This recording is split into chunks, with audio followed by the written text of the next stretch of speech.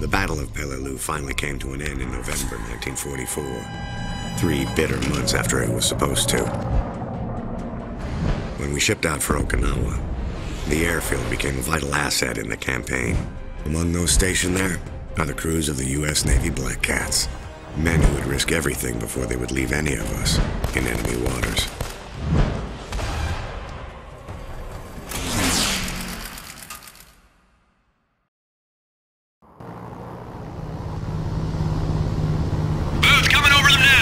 Yeah, I see him.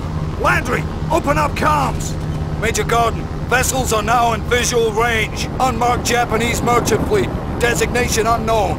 They're probably resupplying the enemy on Okinawa. Legitimate targets? Affirmative, they're part of the enemy war machine.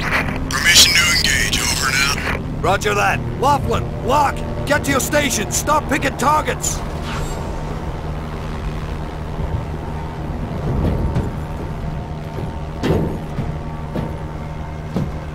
Open fire!